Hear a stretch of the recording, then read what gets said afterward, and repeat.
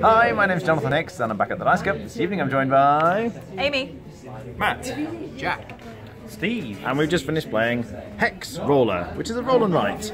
And when it's your turn, you take all the dice and you roll them.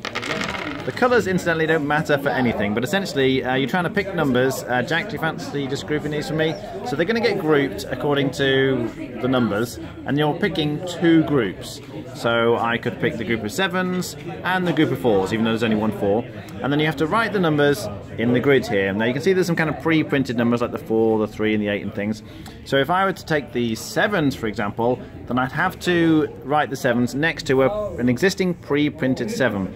Then every 7 you do after that has to be next to the previous one you've written down. So I could write 7, then 7, then 7. But you couldn't kind of write one, so I couldn't go a 6 here, for example, and then a 6 here. They've got to be next to each other. And essentially you're just trying to fill up the grid. So as I say, you take two groups, the next person rolls the dice, then everyone simultaneously is always taking two groups. So even if I take the 7s, someone else can take the 7s as well, that's fine. And then at the end of the game, you're scoring down the side here for points in different sections. If you complete a section, then you get whatever the biggest, like the number that occurs the most is in this section, you get that many points. So I've got more 6s than anything else in that section, so that section scores me 6 points. So you count each of the sections like that. The one in the middle is worth double points, so I've actually got more 7s than anything else, so I got 14 points for that one. And then you're also trying to connect the numbers.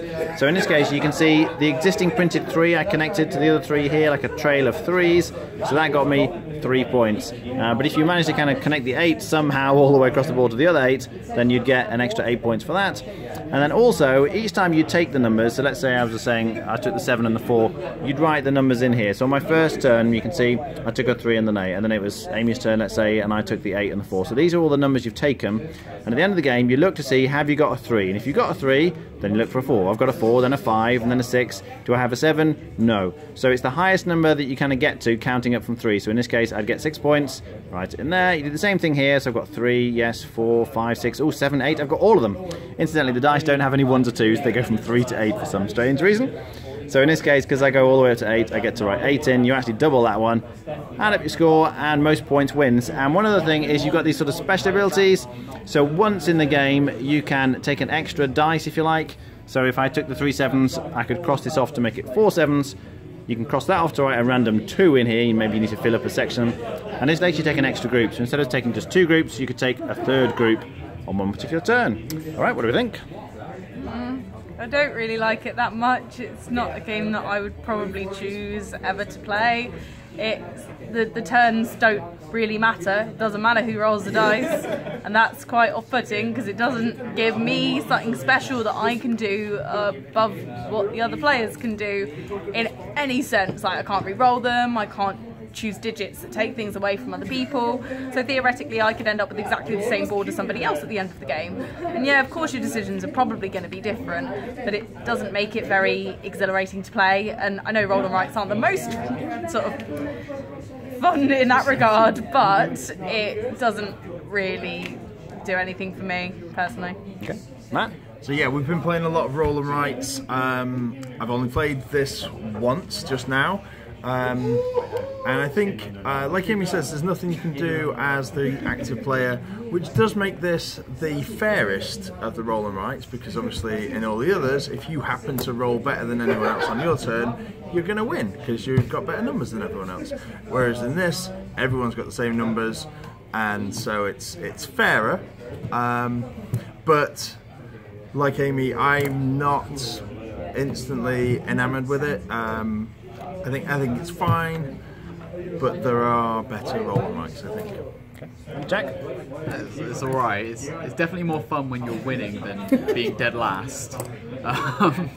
I found that there's a bit of a problem with it's all entirely random with the dice rolls, which in other games is often a form of wild dice, and that lets you manipulate in even the slightest way what sort of direction you want to take your game. I went for that long 8 path that Jonathan mentioned, and I think a total of 4 8s came out throughout the entire game, which got me nowhere near, and that ruined all the rest of my board. So it was okay. Okay. Steve? There's a bit to think about. It wasn't like there was an instant obvious move for everyone's turn. There were people slowly thinking it. But they've kind of mentioned it briefly that you need to be able to do something on someone else's turn effectively. There were no turns in this game. There's no reason for, well, Jonathan could roll the dice every time. You could play this by yourself and have exactly the same sort of game as if you're playing with up to 8 people. There's no reason why this doesn't play 20 people. You could all just do the same thing. You know, you shout out on a megaphone, this is what we've rolled, guys, take your turn. A bit like, so like if you compare it to Karuba is almost identical. Karuba, you can have any number of player counts, but Karuba, the first person to get to the temple will get more points. Here, if the first person to connect the 3s together got the 3 points and no one else did, there'd be an incentive to try and race for one of those kind of bonuses to do that. There's no distinguishing difference between a 1-player game and an 8-player game in this game, and so it feels like definitely a multiplayer solitaire. The only thing is you're all using the same numbers, so certain times when, like in this particular case, if you roll a lot of 8s and you try direct strategy, you can score quite high, but you need to roll those 8s. So apart from that, you could just play this solo player and you get exactly the same amount of joy out of it. Rating? 4.5. I'd give it a 5. 3. Okay, it is the very definition of multiplayer solitaire. It really doesn't matter what anyone else is doing, and as Steve says, you know, anyone can roll the dice. It's an interesting puzzle, I think. You know, I've played it a few times, and it's like the first time I did it quite badly, and then I was like, oh, okay, I need to put my numbers here and put my numbers here. Connecting the numbers together is quite important in the way you snake them around other numbers. So that's interesting enough, but yeah, for the issues they've kind of talked about, it's not a great roll and write, but it's fine. I'd be on a 5 out of 10. All right, thanks for watching. That was Hex Roller.